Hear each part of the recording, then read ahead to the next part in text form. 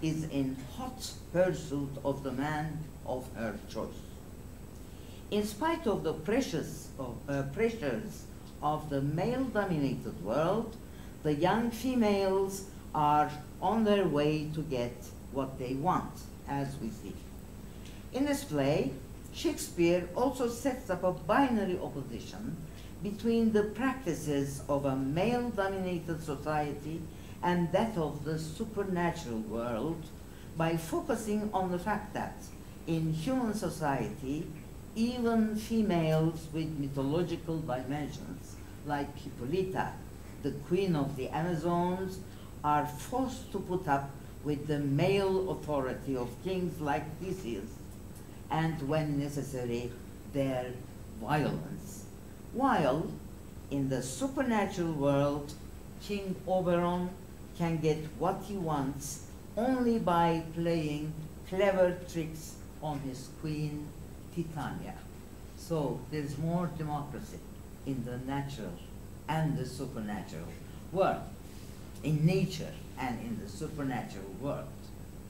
Shakespeare contrasts the different attitudes of the royal female in Richard III, this is the only history play I'm going to mention, by drawing a binary opposition between Lady Anne and Queen Elizabeth, the widow of Edward IV, in the two parallel wooing scenes, one at the beginning, the other towards the end of the play.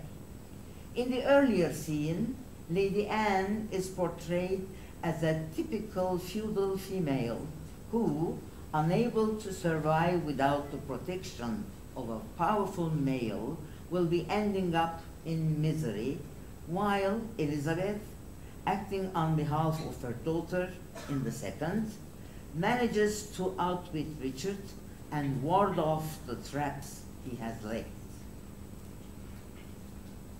In Measure for Measure, there is a strange situation.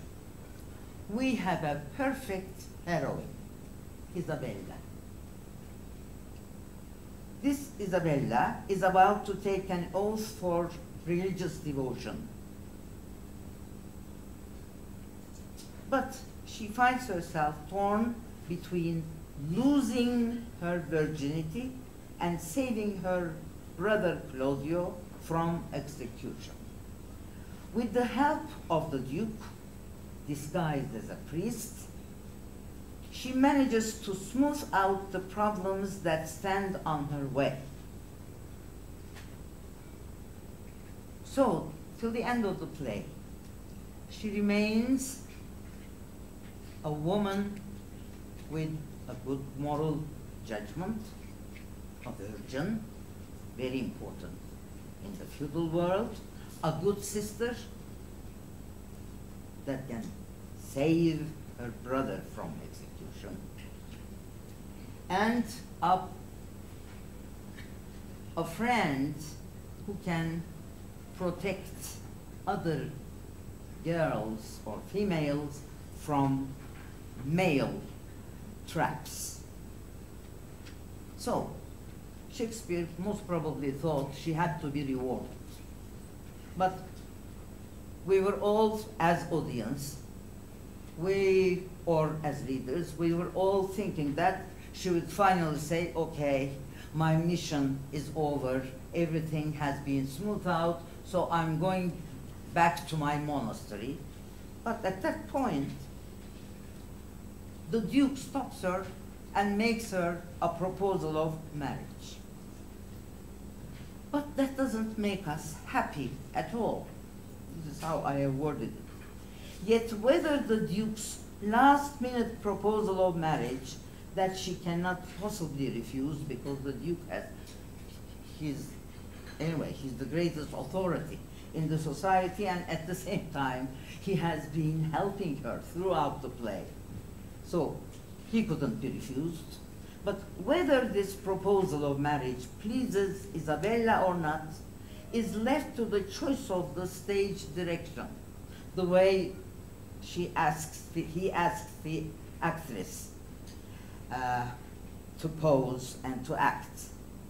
For the reader, however, it strikes an unpleasant chord because Isabella is not free to do what she wants, and she is forced to remain within the limits of the feudal world, and strangely enough, she remains absolutely quiet in this scene that ends the play.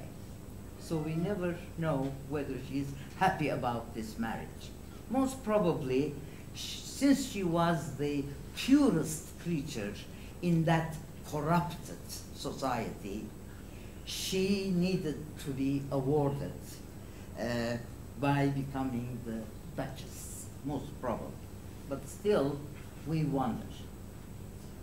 The contrasting attitudes between conventional couples whose marriage arrangements are made by their elders and those who need the support of romantic courtship for an ideal marriage abound in Shakespearean comedy and is climactic in Much Ado About Nothing. In this play, Claudio and Hero represent the stereotypes of the conventional couple whose marital concern is limited to establishing a proper match. While in the relationship between Benedict and Beatrice, romantic courtship is skillfully masked by the witty dialogue, one of the greatest examples of the war of the sexes, until the couple realizes that their love is mutual. That's one point against the modern aspirations of the female. That romantic courtship is most ardently desired by women, and that unlike Romeo and Lysander of A Midsummer Night's Dream, who excel in wooing, males usually fall short of finding proper ways of expressing their feelings. And Shakespeare shows them in two comedies as follows. In As You Like It and Twelfth Night, in which through the two females disguised as males, Shakespeare provides for us a master class in romantic wooing. The authors are women, not the males. Rosalind, disguised as Ganymede in the former play, teaches her loved one, Orlando, how to approach the girl he loves. Viola, disguised as Cesario in the latter play, woos Olivia on behalf of Count Orsino. Her wooing is so effective that Olivia, thinking he's a man, falls in love with Viola. Luckily, Viola's identical twin brother Sebastian appears soon and marries Olivia. Viola's share in this game of love is Orsino, with whom she has been infatuated since the very beginning. Orsino gets the girl without even a single sentence of expressing romantic courtship. It is through the romantic endeavors and tricks of the female that the hard cores of the patriarchal world are cracked and marriages based on the woman's choice are made possible. Another step towards modernity.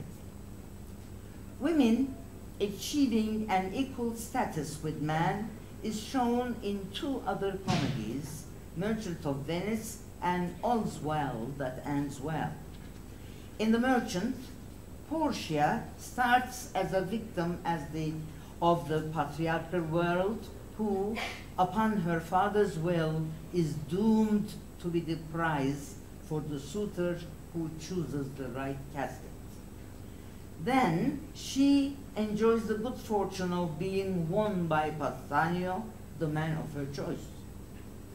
Next, in trying to free Bassanio's friend Antonio from Shylock's clutches, she assumes the guise of a lawyer and enters the male world by making use of the knowledge she receives from a professional. Her success with Antonio's case in the guise of a lawyer enables her to trick her husband-to-be into remaining loyal to her, remember the ring trick, all his life. Her promotion from the helpless virgin, treated by her father as a weakling who cannot make her own decisions, into a woman who demands the absolute loyalty of her husband is by all means admirable. Yet, the way she adopts the cruelty of the male world in her ruthless treatment of Shylock leaves an unpleasant impression on the audience. And Portia remains a girl, not so much a character, not so much liked within the Shakespearean canon. In All Is Well, on the other hand, Helena begins by practicing the art of curing illnesses that she has learned from her deceased father. Upon curing the King of France, she is to be rewarded what her heart desires most. Her choice is marriage with Bertram, which award the king readily grants. Thus, by adopting the practices of the male-dominated world, Helena upsets the whole social scale and upgrades the position of women. Yet the mentality behind forcing a man to marriage makes her an unpleasant woman, just as a man forcing a woman to marry him would. In fact, Bertram, who does not love her, tries in vain to avoid her by going to war. Helena, in All Is Well, is one of the earliest dramatic